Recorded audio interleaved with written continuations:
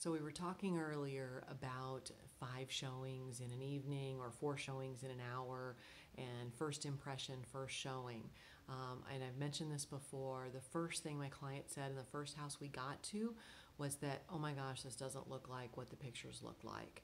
And then later, house number 4 or 5 we get to, and the client says, oh my gosh, this house just blows me away. Totally not what I was expecting, completely different than what I thought, has so much more than what I thought. Pictures didn't give it a good perception and a good image.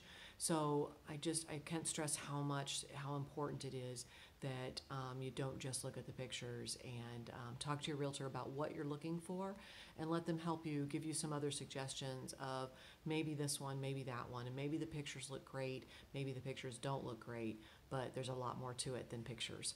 Hope this helps. I know we'll talk about this again. As you have questions and have comments, send us a message, let us know. We look forward to helping you.